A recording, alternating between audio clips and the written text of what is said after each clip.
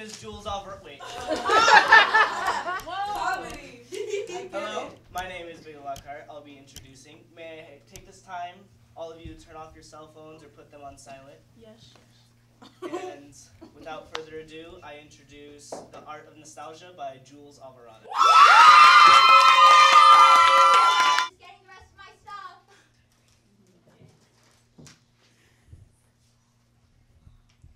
I'm really gonna miss this place.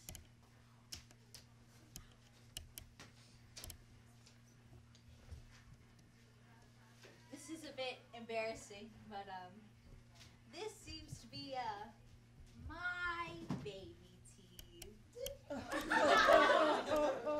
Not just mine either. Me and my little sisters. I mean, I don't know what it is, but my mom thought it'd be a good idea to pack them, I guess. I could never tell which belonged to, which kids, but one thing I always knew was that if it had a silver cap, it was always my sister's. No cavities here. I've always been clean all my life. Just like to get a good look at these bad boys.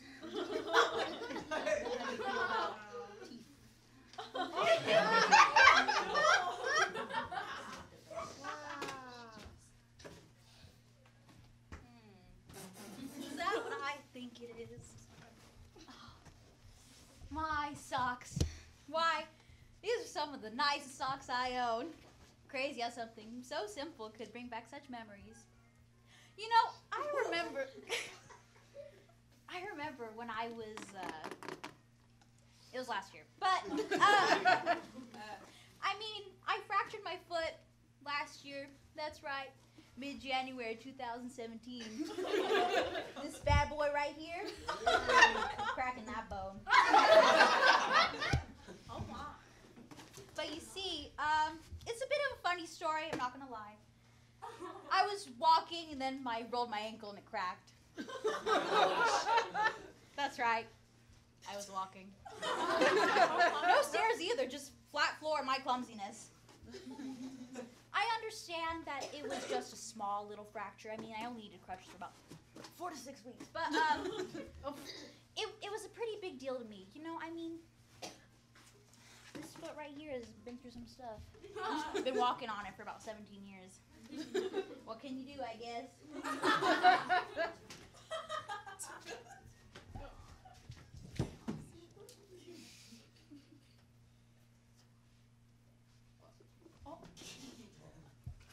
Nobody panic. I seem to have lost my Australian-sized spider. I forgot to mention it's poisonous. I gotta look for this, I'm sorry.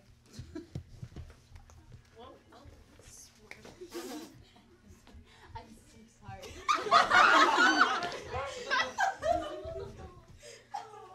Found it! This spider's brought back some memories, what can I say? This all happened when I was little. I used to sleep at my grandparents' house with my older sister. And I remember I would sleep in the bed right in between my grandparents. This one night in particular, she was bathing me and getting me ready for bed. And I would just like to mention that I probably have the worst arachnophobia out of anyone, I hate fake spiders, real spiders, toy spiders, pictures of spiders. Anything that reminds me of spiders, I absolutely hate it. I don't see a point to why they have so many legs and eyes. But anyways, so my grandma was bathing me, as I mentioned earlier, and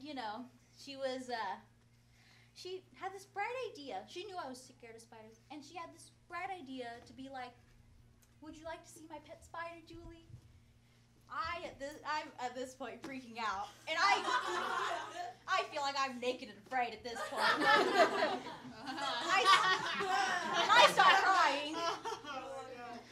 But you know what she does? She goes and gets it anyways. So she reaches under her bed, just like so. She pulls it out, and she comes up to me, and she's like,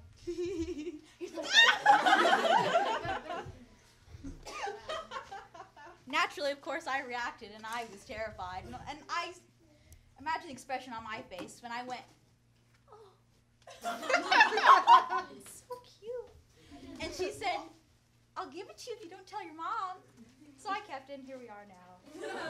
Oh, memories.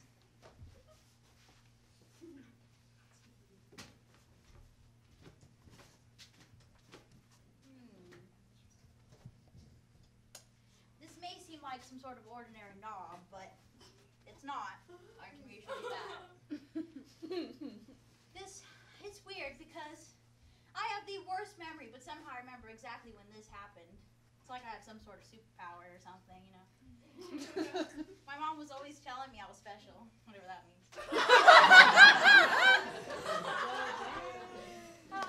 Good times. But this one time in particular, because every now and then my parents would let us sleep in their room, so we'd be sleeping on their floor, no big deal. But so my dad decided to wake us up. It was March. It was a Saturday. I was about 10 or 11 years old. And, oh, I couldn't have been that old. We'll say 7. So anyways, my dad wakes us up, and he's hitting us in our back of our heads with pillows, right? It's a pillow fight at this point. And I'm a pretty deep sleeper, so he's got to hit me a couple times before I get up. Oh my God. But he hits me a little too hard in the back of the head, and I go flying into this knob right here. This is right there. And it's just a little funny because I think they didn't want the guilt in their room, so they gave me the drawer. It's just the entire time after this happened, I was probably in some sort of shock or something because I started laughing and I didn't know what was going on. I wasn't crying or screaming or anything, but my dad felt horrible and he was like, I am so sorry, and I was like, for what? What's going on? There's blood all down my face.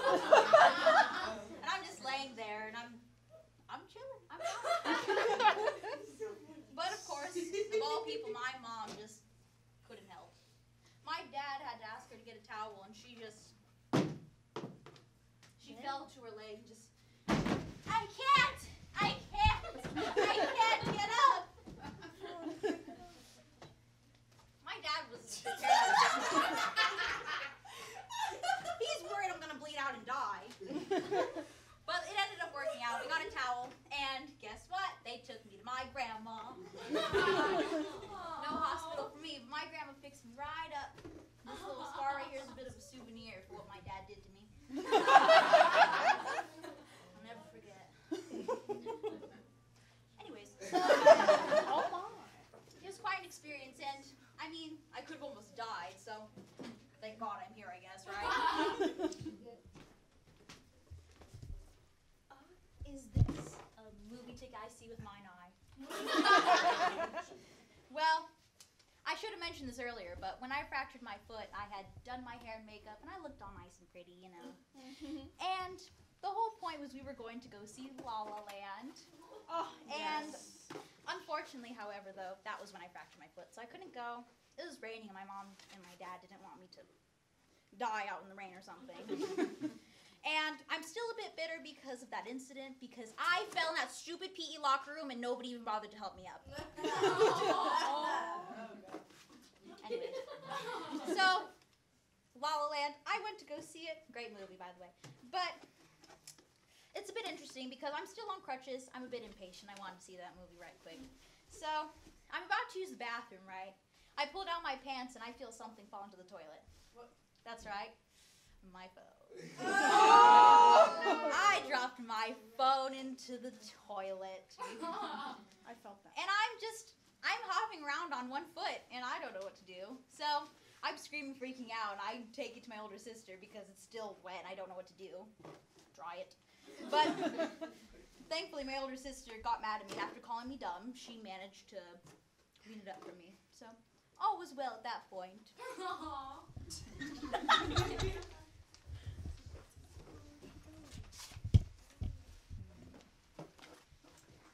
This is a citation.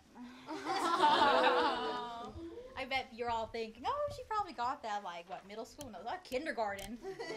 It's causing trouble since the first day, but this is for a good reason, you know. I guess you could say I got my first kiss in kindergarten. Aww. That's right. I was getting all the boys back in the day.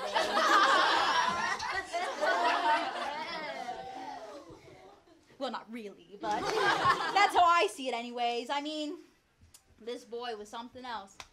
We were playing a game, and naturally, since I'm a natural-born actor, I decided to take it seriously because, you know, he decided to pretend to die. That was his fault. But afterwards, I did what any normal, sane person would do, and I gave him mouth to mouth. And, you know, I got in a bit of trouble for it, but...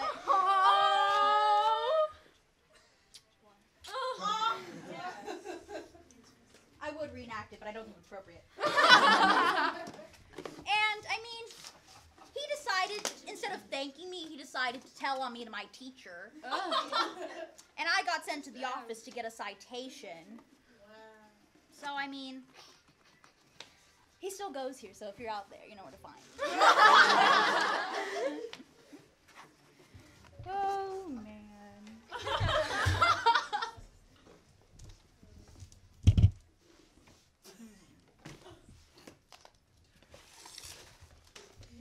I know what you're all wondering. This is not just an ordinary flashlight. But, you see, this reminds me of my sister. Her birthday is 2 days before Halloween. One word I would use to describe her is scary. She always used fear as her tactic to get what she wanted from me, and it worked. But her special thing she liked to do was she liked to come up to me. Oh my god. You're not my sister anymore. It was pretty upsetting, and I'm sure you all thought, I'm sure you're all thinking, oh, there's no way you could have fallen for that, but I did. I sure did, and I cried. But she liked to use a special tactic. It was still fear, but it was just more evolved. So she liked to pretend to die. You see, it's kind of funny because she would pretend to be the doctor. So she would be like, Julie, it's your fault that your sister's dying, and there's nothing you can do about it. Jasmine, I'm so sorry. I didn't mean for this to happen. You really hurt my arm. Nope, it's too late. She's like you. You can't do anything about it. Julie, it's all your fault that I'm dying. One last thing. You're not my sister anymore.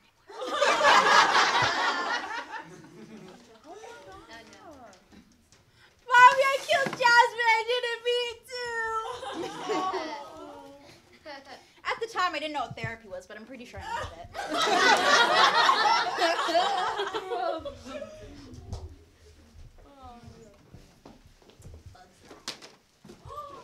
You see, it's VHS, I know, it's kind of ancient, but I'm not a big fan of this. Unpopular opinion. The movie's good, don't get me wrong, but rides? I guess less the ride's more of the theater? I don't know. That kind of questioned me wanting to be an actor at that point, you know? So, I mean, it's getting torn down now. Rest in peace or whatever. But it was pretty terrifying because we went to the beloved California Adventure and I went to the Bugs Land Theater and I thought, you know, this is going to be pretty great. I know it is. Because you got the 4D glasses and it's like this whole thing around you and it's pretty good, I'm not going to lie. I'm ready for this show and everything's all good and grand when the bugs coming out because I know they're not real, I'm not dumb. But then the spider comes on the screen. And, you know, I'm a bit shooken up, but I'm good. I know it's fake. Like I said, I'm not dumb. So the spider then says, I'm going to call out all my buddies. And I'm like, what's the worst that could happen? Little cartoon spiders? I'm good. I'm fine. But then all of a sudden, the lights get dark, red, and spiders come down everywhere, all around you. And there's nowhere you can hide. And there's air brushing against your ankles. And you think there's spiders crawling all up your body. Imagine that, you're only like 8 years old. So, I'm freaking out, and I'm screaming, and I say, forget my family, you can have them, and I run. I bolt out of there, and I'm crying once again. And, you know, it's just, terrifying for me. I'm glad it's being torn down. I'll never forget that.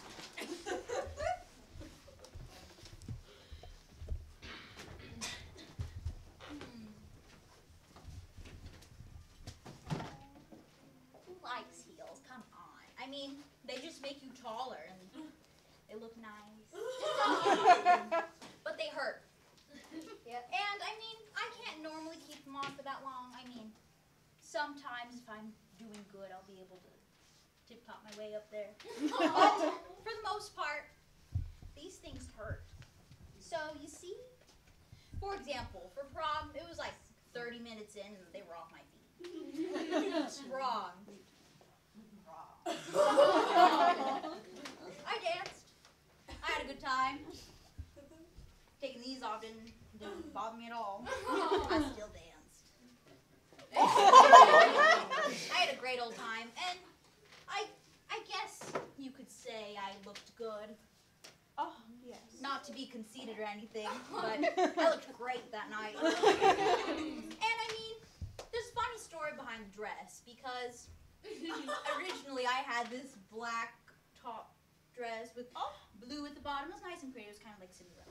And we had bought it because it had pockets. But then I decided to go to the mall with my friend like a week after. And I saw this beautiful gold gown. It was so beautiful and amazing, and I just knew I needed it in my life. So of course, naturally, I called my mom and I'm begging her for the dress, and she says, she said that's not happening. And then I send her a picture, and she says, "How much is it?" And so after that, I tell her it's about $250, and she's like, "We'll see if we can return your other dress, but there's no promises." So we call, we can't return my dress. So then my aunt, my grandma show up the next day. I was trying to get some money to buy it myself. I was that desperate. But my aunt, my grandma show up the next day, and they say, "Get in the car, we're buying you that dress." Yeah. It was just, you know, and I mean, it was a dress I wore to prom. It was so pretty. I was literally the belle of the ball. Yes. No big deal. But it's a beautiful dress, and I looked amazing. I wish I had a picture around here somewhere.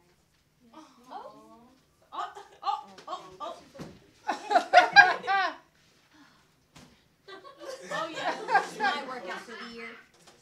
Oh, here we are.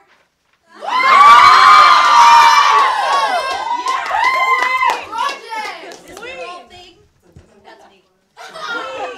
And I mean, with all good times, there's always a bad time as well, I suppose. So let's have a little talk.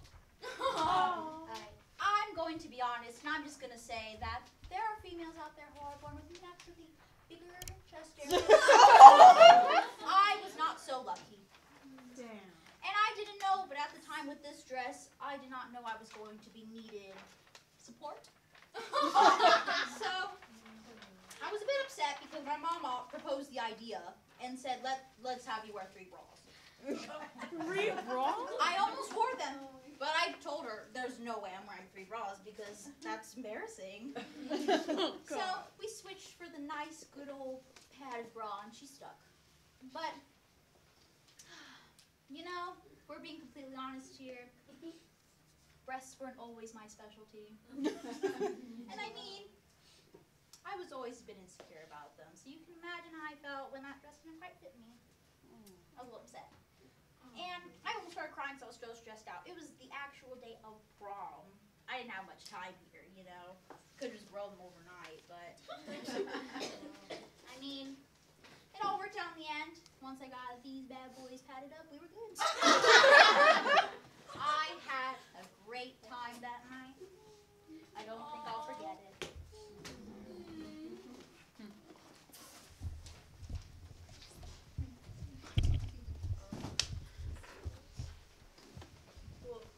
Exes, am I right?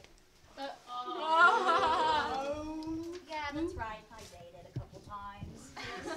I mean, these made like an ordinary deck of cards, but it's just a cute little gift idea that he had for me at the time. I mean, it's nothing special, but we all know how exes go.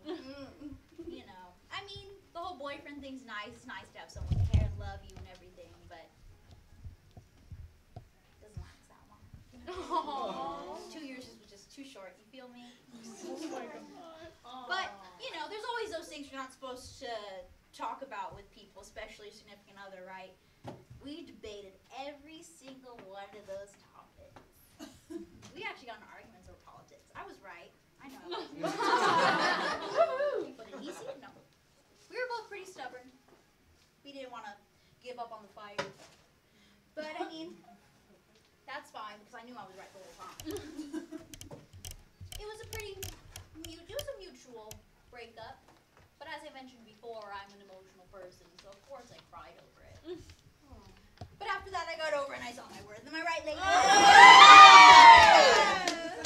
I mean, who needs man? Oh!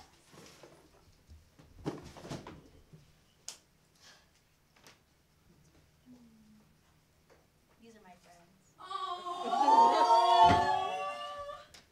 I think it's time we get real and serious and have a little chit-chat. So, I'm going to start off by saying that I tend to have a pretty rocky past when it comes to keeping friends. They tend to leave me right away, whatever the reason is. I guess I'm a bit of a handful. But, I mean,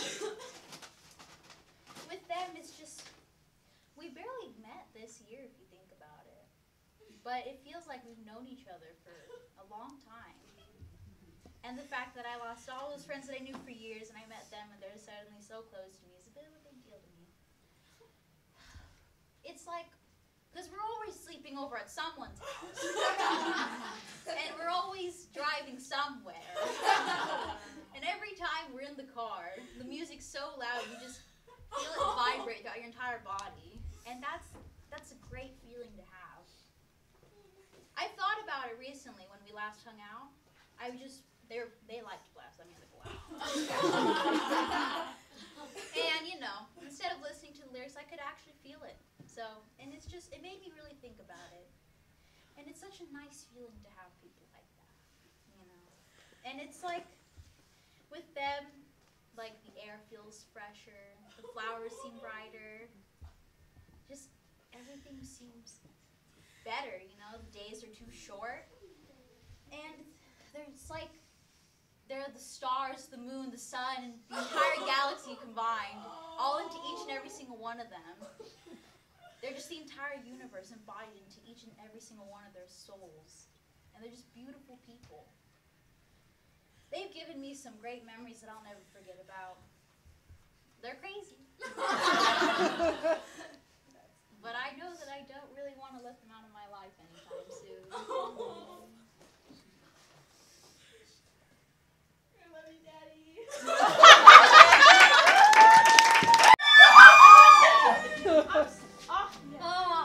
Here we are, class of 2019. Yeah! We made it. No more stressing about essays that are due at 11:59 tonight. That's right, go do it. The last minute procrastination on projects that you decided to wait until the day before. Leaving your homework at home. No need to worry about that.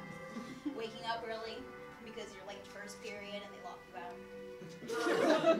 But that only lasts for a couple months. Get ready because college is coming up. But we made it. And, you know, we've all worked pretty hard. Most of us. But at the end of the day, we deserve to be here, you know? We deserve to look forward with our lives and never look back. You know, you should aspire to be whatever you dream, whatever you want to be. Unless you're a hitman. But you just want to keep looking forward and you don't want to give up. We've made it this far, why give up now? I mean, this is a pretty big deal, it's pretty special. And I think we're all deserving of this. Now, it's been a beautiful night with you all. Hearts. Thank you, Chicago, you've been great!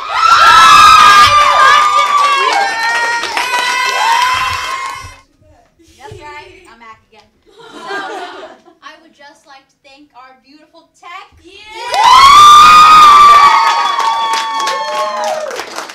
this would have even existed if it weren't for my mom.